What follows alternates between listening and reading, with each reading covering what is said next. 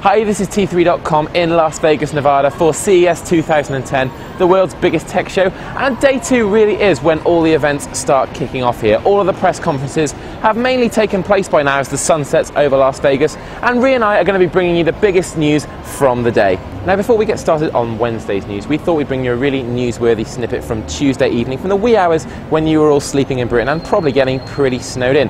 Asus, the netbook kings behind the EEE PC line, have done it again, this time with a laptop, with the NX90 with Bang & Olufsen Ice Power speakers. Now, this is the first laptop ever to boast speakers outside of the main body of the laptop, and they're absolutely fantastic just by the looks of things. We're going to be checking it out tomorrow on the Asus stand. But the first don't stop there. It's also the first laptop computer to have 2 touchpads that are bookended at either side of the keypad. Quite a revolutionary design there. It's got an 18.4-inch LED backlit full high definition 1080p screen and a Blu-ray player to make this a real multimedia powerhouse. A little later after the Asus press conference today was the Samsung press conference, and the star of the show was the Samsung 9000 series televisions, and one of which is literally stick thin at only 0.3 inches in slimness. It's an LED TV, but not only is it slick, it also has a pretty handy remote. In the remote, there's another screen that actually shows live TV while you're catching up with the latest movies on Blu-ray or your favourite TV shows. Thanks for that, Rhea. Now, we barely had an opportunity to get that much sleep here in Vegas because LG, in their wisdom, decided to hold their press conference at 8 AM this morning.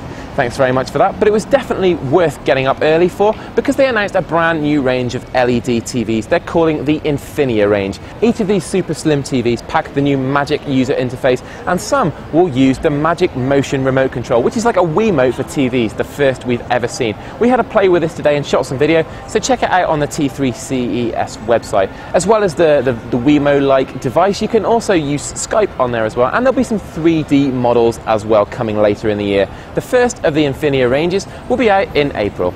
Sticking with Samsung, they also announced a pair of e-book readers which we're expecting to see quite a lot of this year. The E6 and the E101 was launched. The E6 is a 6-inch e-book reader and the E101 a 10-inch e-book reader. Both are touchscreen, but both also have physical keys that slide out from beneath the screen.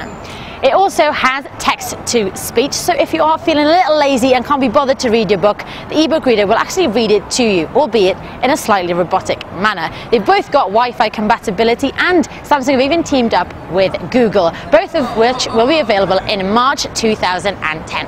Last up for me, I've got the Toshiba Cell TV. Now here we go with Toshiba again, trying to do the impossible. This time they're trying to upgrade 2D TV to 3D TV thanks to some super fast processors that they've brought into this Cell TV. It's also got a built-in Blu-ray player and a 1 terabyte hard drive for storing all your media. Could this be the TV of the future? Toshiba certainly thinks so.